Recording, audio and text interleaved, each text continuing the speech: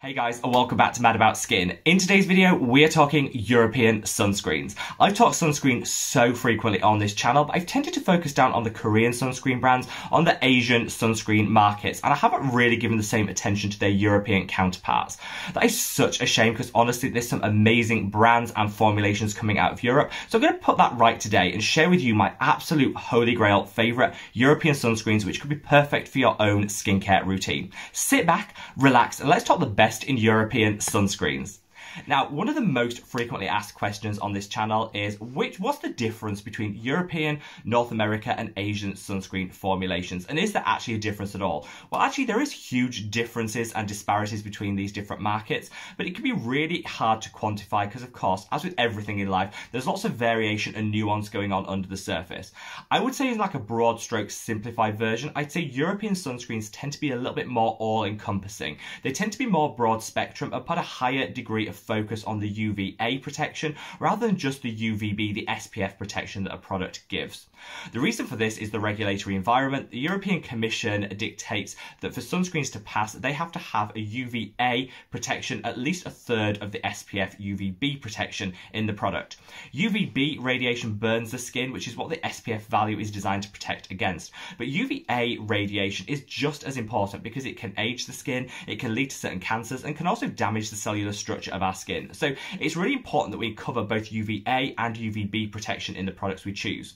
In terms of the Korean and the Asian sunscreen market, they tend to put a greater focus on the SPF protection. That's just because of the cultural differences in how sunscreen is worn. And over in North America, it's really difficult to actually get a high degree of UVA protection because of the really strict rules on the filters that can be used as dictated by the FDA. That's all a little bit confusing, but I'd say if you're looking for a really nice broad spectrum product that covers you against the burning, the UVB radiation, but also gives you really great locked in and protected by legislation UVA protection, Europe's a great place to look. And honestly, I can't wait to share some of these fantastic brands for you. So I'm going to cut the waffle and delve straight on in with my absolute favourite of the European sunscreen brands, and that's this. This is Altruist Sunscreens. Now, I've already fangirled about these on the channel before, and I'll leave a link to a full review up there if you want to explore their products a little bit more. These are so ridiculously affordable. I'd say if there was an issue, if I was going to highlight one problem with the European sunscreen market, is it does tend to focus down on like the European wallet, which has a slightly higher price point than maybe what you'd see in some other countries. And I think this is a shame because it doesn't make them as accessible as I'd like them to be. And I think sunscreen should be available for everyone. Well, this is the ethos, literally to a T, of Altruist. They wanted super affordable, high performance sunscreens that everybody can enjoy no matter what your budget. And honestly, some of these are my holy grail. I really like the face fluid, which is a really nice light. I'd say it's a slightly dewy rather than matte finish to the skin, but hydrates and is completely invisible. This is their SPF 50 spray, which is super affordable. I think this is like £5 here in the UK. Has a really gorgeous fine mist on it, and it is an entirely chemical sunscreen. They do hybrid sunscreens. They also do chemical sunscreens. I think the only thing that's missing from the collection is an entirely mineral sunscreen. So it really depends. If you're looking for entirely mineral, you'll have to wait to some of the recommendations I'm coming on to later in the video. But honestly, Altruist is a really great place to start. And I think like the standard bearer, the flag waver for European sunscreens, super affordable. And if you read their full scientific data that they've published on their website, the level of UVA protection in these products is literally unparalleled. Now, I've left a link to the Altruist sunscreens in the description box in case you want to check them out, as I will for all of the products mentioned in today's video. Definitely click on those links if you want to know what the price is, wherever you are in the world, you know, the shipping rates and all of that good stuff. And whilst you're down there, don't forget to give this video a big thumbs up, a like if you also are a huge fan of European sunscreens and want to let me know. Now, shall we move on to EltaMD. Now, I love this brand because they're also huge in the States. It's really great to see a European brand have a presence in the States, and they have reformulated some of their products to allow them to regulate for sale in the US, but I'm talking strictly about the European formulations here. I love this brand because they were one of the ones that cheerleaders for actually putting the true SPF value on the bottle. They don't round up, round down, they just put what the testing has shown the SPF value to be. So you'll see a lot of their sunscreens be like SPF 36, SPF 42, which seems a little bit odd to us, the consumer, when we're used to these brands rounding up, rounding down to give a whole number. I love this, and I just think that level of transparency is absolutely fantastic. They have some great products. They do mineral sunscreens if you want entirely mineral protection. They do chemical, they do hybrids, some have tinted, they have some that have a more like skincare vibe to them with some added ingredients. Just all around a fantastic brand. They're entirely cruelty free, which I love because a lot of European sunscreen brands are owned by or dominated by some of the major skincare houses such as L'Oreal, so it can be difficult to find a cruelty free European sunscreen brand, but Altruist and EltaMD are cruelty free to their core, which I love. There are so many different versions of products within this range. I definitely think it's worth taking some time to sit down and actually explore them to work out what you want to get for your own protection and for your own skin type. Some of them have a matte finish, some have a dewy finish. I think some will be better on lighter skin tones and others are perfect for the deeper, darker and richer skin tones. I just love a brand that has something for everyone, so definitely check out EltaMD if you want that guaranteed, verified, cruelty-free protection. Now, one brand which I think a lot of people think comes out of the States but actually is here in the UK is the Dr. Sam line. Dr. Sam Bunting is a dermatologist that has a presence here on YouTube. I definitely love her content, so I'll leave a link to some of her videos below. And she came out with her own skincare line. I think of all of the products she came out with, my two favourites are the sunscreen and the cleanser. Like the bookends of the skincare routine, she's got you covered, and I think they're so great products. This I love because it is kind of like it takes the best of European sunscreens, but also applies some of the American standards to it, which just makes it available globally, which I love.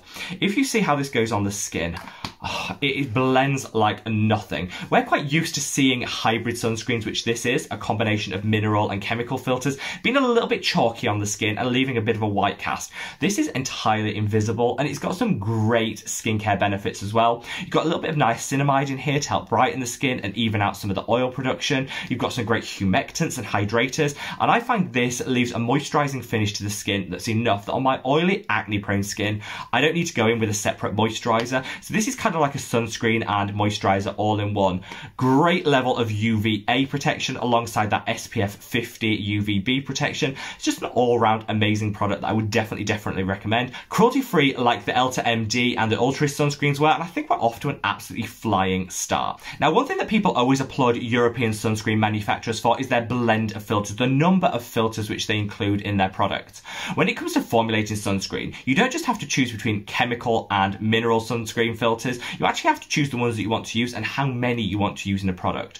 One of the things that often is called out with the Roche Posay Anthelios range is the total number of filters they use. They use between 5 and 7 filters in each product. This is almost unheard of. There are some brands that are starting to do this more and more, but the more filters you have, the greater the level of protection and the broader the spectrum of protection that you're getting, which is why I'm so glad to see so many brands now formulated with additional filters to just up the ante in terms of the broad spectrum nature of the products. I know so many of you love the La Roche-Posay Anthelios collection, and honestly, these sunscreens are great. They're tried, tested and independently verified. They have a great level of UVA protection alongside that UVA SPF protection that they give. And again, like with the EltaMD, there's something for everyone in this collection. They have some mineral ones, they have some chemical ones, they have the matte finish, the dewy finish. Like I say, a little of something for everyone. I'll leave some of my favourites linked below.